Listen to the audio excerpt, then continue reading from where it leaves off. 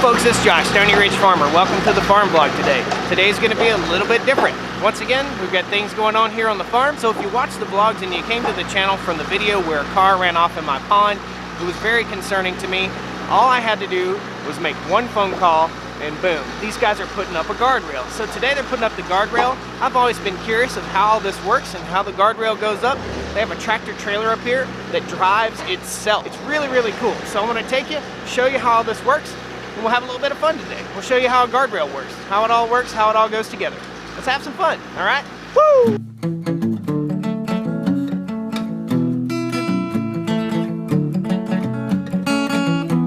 Stoney Ridge. Stoney Ridge.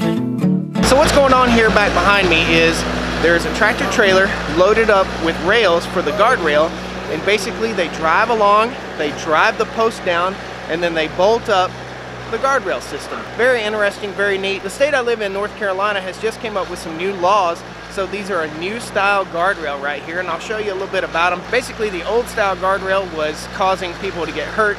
The new style guardrail is like a softer, like a NASCAR type softer rail to hit. So in other words, there's more of a cushion behind it, and I'll show you that too. So this is the system, the rail system, and this is basically a hard plastic right here, and it mounts up to the post, which has been driven down into the ground here, and all this was built today. And basically it bolts in right here loosely. See how loose that is? I can actually get my finger in behind it so that the rail actually has a little bit of movement when someone hits it and it doesn't hurt them. Pretty interesting to me. So here's how they mark the rail system. And basically it's a row of iron stakes that's strung off with mason string all the way through to make them a nice straight line all the way through here to protect cars from running off in my pond. And you can still see some of the damage right there from where the car ran off in the pond. Now here's what I was telling you about. See that tractor trailer? It's moving, but there's nobody in it. Nobody driving that tractor trailer. It's driven by a guy in the rear. So this is the pounding apparatus. And it pounds it into the ground.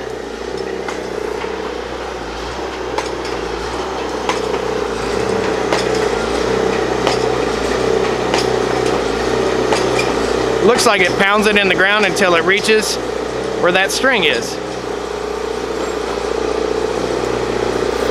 And he picks it up, and then this guy is the one that drives the tractor trailer. That's so interesting.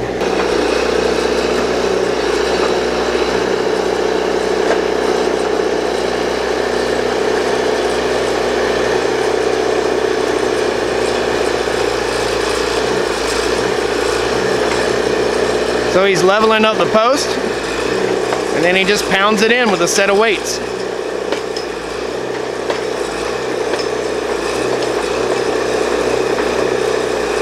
Nice.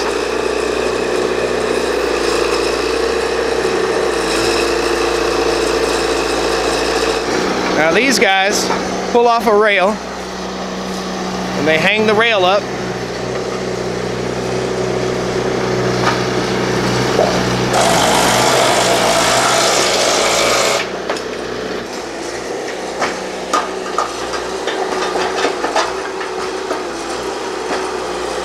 Puts a nut on the other side, and they run them down tight.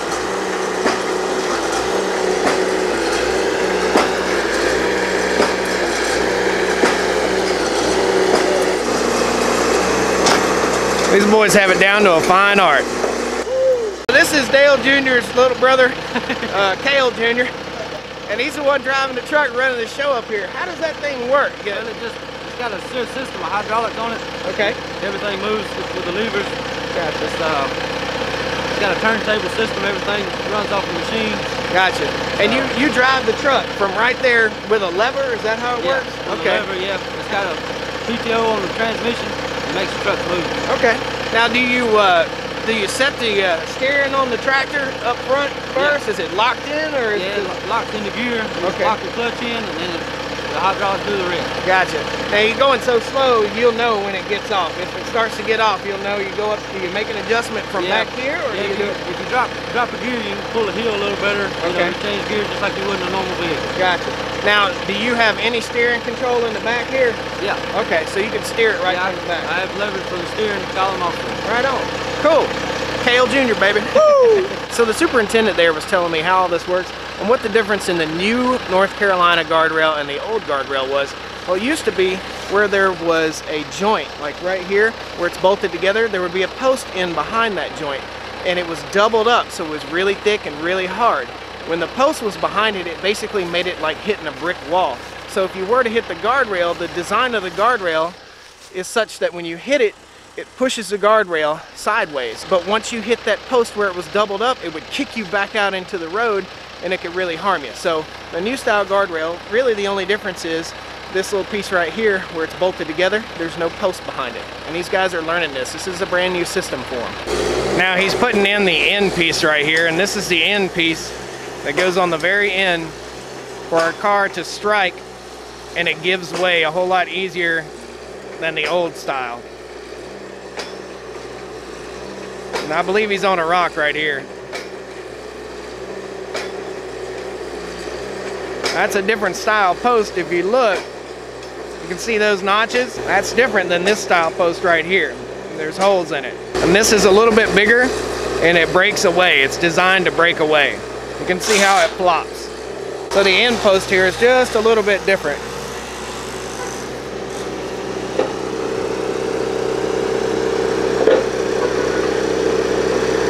That's a different apparatus at the top here.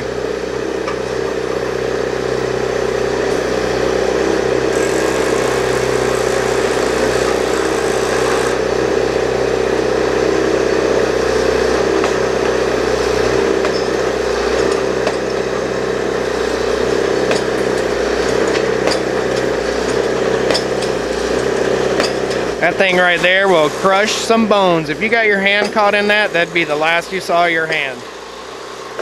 While this thing is pounding, guys, it is shaking the ground beneath my feet.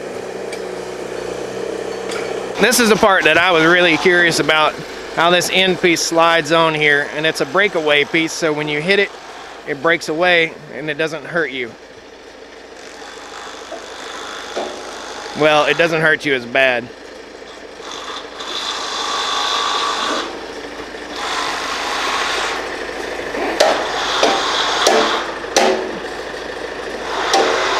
This is hard work, guys. You gotta admire good old American ingenuity and hard work.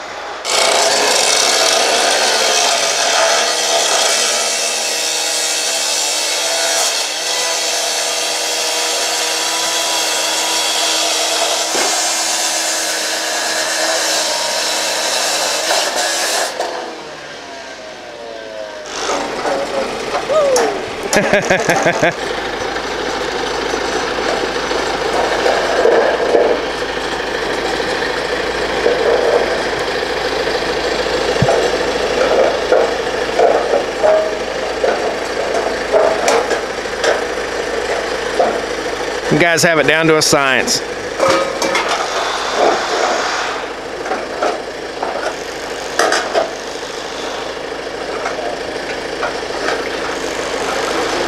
So I got to get a hold of them and pull them tight together.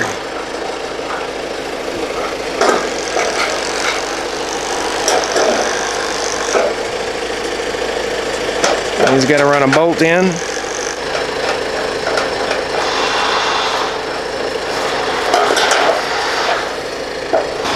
Now they all work together as a team to get this bracing up against that post. That bracing is pretty far off from that post.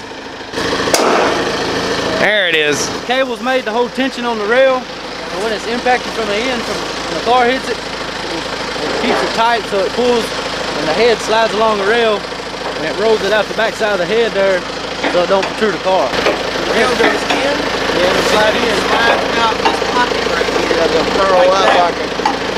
like a snake. Well folks, I hope you learned a little bit on today's journey, on today's farm vlog. Click that like button, please subscribe to the channel if you're not already subscribed. We're gonna show you a whole lot of stuff like this on the farm vlog. We're gonna show you how the farm grows and how the farm works and how everything works around the farm. We're basically taking a 200-acre piece of bare land and turning it into a working farm. I hope you learned something. I hope you enjoyed the farm vlog. Click that like button, subscribe to the channel if you're not already subscribed, and share this, guys. Share it on Facebook, share it on social media. Get the word out. Stoney Ridge Farmer will show you some pretty cool stuff. Thanks a lot. We'll see you next time. All right? Woo! We'll come on down to the Stoney Ridge. Bring your wife, bring your kids, and living life pure and sweet. That's the way it's supposed to be, Stoney Ridge. Woo!